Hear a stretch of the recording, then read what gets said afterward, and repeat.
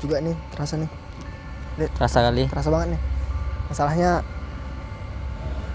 terasa gitu. Mungkin Astagfirullah. Mungkin teman-teman bisa lihat.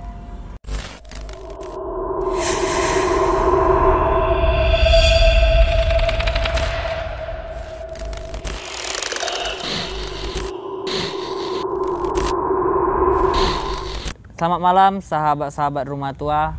Pada malam hari ini kita mengeksplor lagi yang dimana tempat kejadian-kejadian yang seram yang dilihat oleh warga. Kalau boleh tahu salah satu kejadiannya apa? Nah, salah satunya itu ada manusia yang tertimpa dulunya dengan pohon karet. Pohon karet. Oke teman-teman, bisa lihat nih, sudah lama ya. Ya, ini kelihatan nih pohonnya. Biasanya dulu di sini sering orang untuk bercengkerama, bercerita bersama teman-teman. Namun seiringnya waktu dan mitos-mitos yang seram beredar di masyarakat, pohon ini ditinggalkan oleh orang-orang yang sering bermain di sini ya. Dengar-dengar seperti itu. Jadi mungkin kita bakal ke yang lain mungkin ya. Explore. Mungkin ini udah mulai terasa juga nih, terasa nih. Terasa kali. Terasa banget nih. Masalahnya terasa gitu. Mungkin Astagfirullah. Mungkin teman-teman bisa lihat di ini mungkin ini pada malam hari ini kita berbeda ya.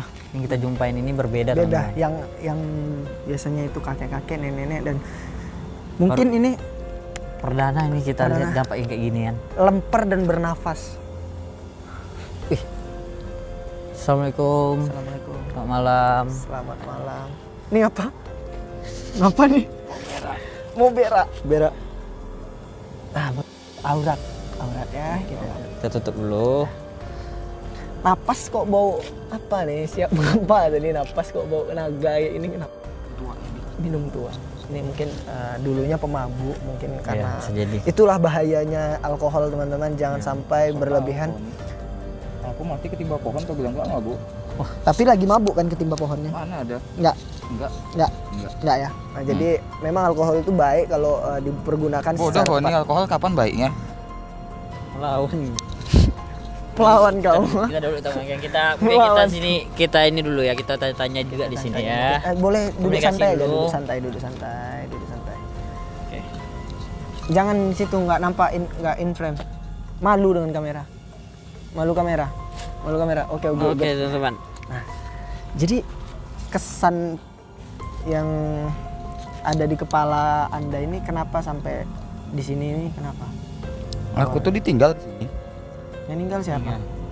Nggak tahu, aku kawan-kawan aku entah kemana. Tahu-tahu di sini aku. Memang kau nggak asik nggak di tongkrongan? Mungkin.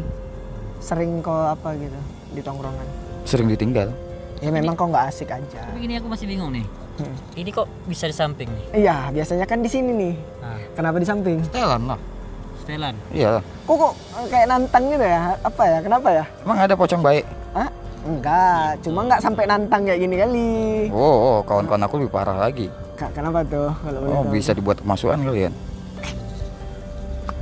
Kami udah biasa masuk gitu. Nah, aku yang nggak biasa. Jangan sampai temanku nih masuk dia. Hah? Masuk nih? Itu kawan tuh, yang bunyi-bunyi di belakang tuh kawan? Iya, itu ngeliatin tuh. Nah, memang kawan tuh bunyi-bunyi di belakang tuh memang kawannya.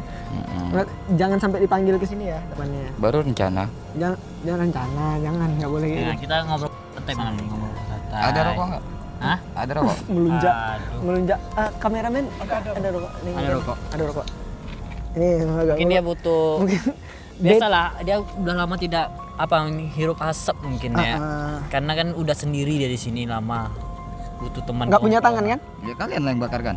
Masuk sana. Kereta api lah.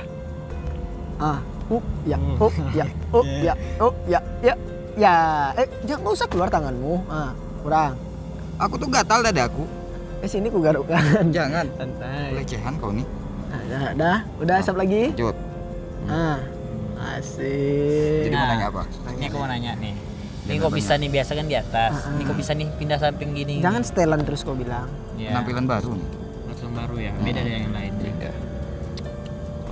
Bukan yang di dalam kepala tuh yang di sini. Enggak. Lagi merah enggak? Enggak. Atau cari koneksinya nggak main di atas lagi, main di bawah kan? Aku udah 5G sekarang. Kita aja masih HP. Ya. Merokok lagi? Oh iyalah. Merokok lagi? Iya. Oh bukan. Aku bukan, kena tipu. bukan salah. Itu tangan tadi ya. Untuk jadi kodok kan nanti.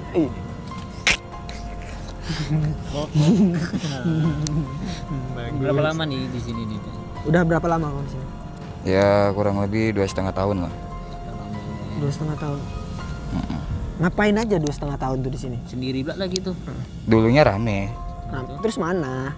Takut ngeliat muka sendiri. Berkaca terus orang tuh. Mobil tuh sering lewat. Kaget orang tuh. Nah, ngerokok lagi. Nah.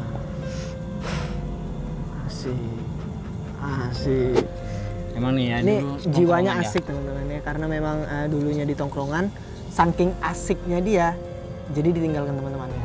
Ini rokok lagi deh. Oke. Terus selama 2 tahun itu pernah ngelakuin apa? Nakut-nakuti seperti apa? Ya nakut-nakuti orang pacaran. Emang nggak pernah pacaran, mau ganggu orang pacaran? Nggak pernah, makanya aku takuti. Kok lagi ngomong? Nah jadi teman-teman kalau misalnya ada tumpah kayak gini jangan terlalu lari atau apa. Karena Tetap dia friendly. coba aja komunikasi dulu, dia friendly. Dia gitu. friendly. Nah yang seperti ini nih biasanya nih suka menegur ya kalau jumpa orang ya. Kayak mana tegur ya? Gimana? Halo. Kurang rokok. Kurang rokok. Cuma gitu aja, halo gitu aja. Konnichiwa. Dia Ya. nonton ini juga ya. Selain bentuknya aneh tapi dia friendly ke orangnya. Bisa diajak curhat gitu ya. Jadi mungkin teman-teman kita baru siap bertemu dengan sosok yang menakut-nakuti masyarakat. Padahal aslinya tuh dia sangat friendly. Benar. Orangnya- Mungkin terganggunya masyarakat di sini karena mungkin dia karena sendiri. Jadi butuh teman untuk teman tongkrongan juga gitu ya. Karena dia akan meninggal karena di tongkrongan. Nah, jadi mungkin untuk warga sekitar ketika melihat dia jangan takut. Yang harus dilakukan adalah kasih rokok. Kasih rokok. Oke. Gitu ya Mungkin teman-teman ya. sampai situ dulu Mungkin teman-teman. mungkin ada mau disampaikan ya. Mungkin ada yang Ke teman-teman atau masyarakat lain supaya tidak punya teman lah di sini. Tidak punya teman gimana? Supaya kamu punya teman. Kan sekarang posisi nggak ada teman kamu bilang tadi kan.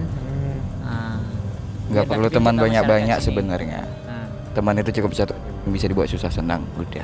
itu ya. Oke. itu ya quotes dari Pocong Friendly malam ini teman-teman. Mungkin sekian dari explore kita malam ini.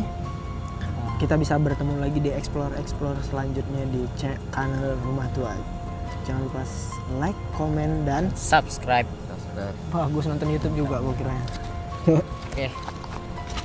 See you.